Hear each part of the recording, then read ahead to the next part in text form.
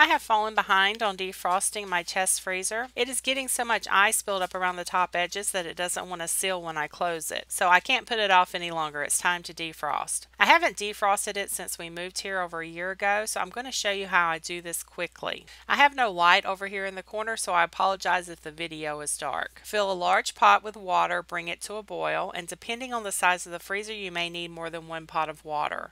My freezer is small, so one pot will work just fine. Don't forget to unplug the freezer. This is a very important step, so don't forget that. Empty all contents from the freezer, and this isn't going to take long, maybe 15 to 20 minutes. So now that I've got everything removed, the ice buildup isn't as bad as I thought it was.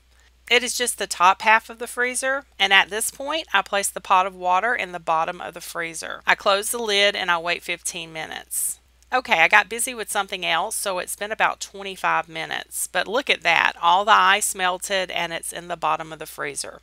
Typically there is some ice remaining and I just have to use an ice scraper to remove it. At this point you can place your freezer somewhere where you can drain it. There is a drain on all freezers. Or if you're like me and you don't have the strength to move a freezer, you can use a towel to get up the water and ice on the bottom. There's not that much in a small freezer. So I've just got an old towel and I'm just removing the ice and I'm going to soak up the water.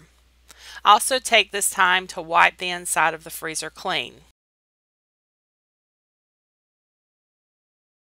Here's some of the ice I removed from the bottom. Once you have it all cleaned up, then plug it back in and start placing your food back in the freezer. This is a great opportunity to inventory what you have in your freezer. Make a list, and each time you remove something, check it off the list. Or each time you add something, place it on the list. Also take the time to date all my food that goes into the freezer, so I make sure I put the newest foods on bottom and the oldest on top.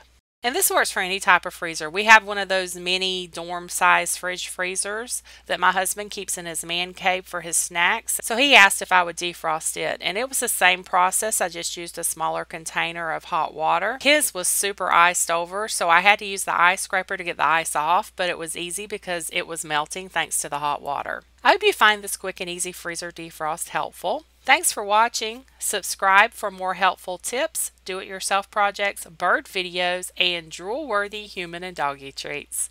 Y'all have a blessed day.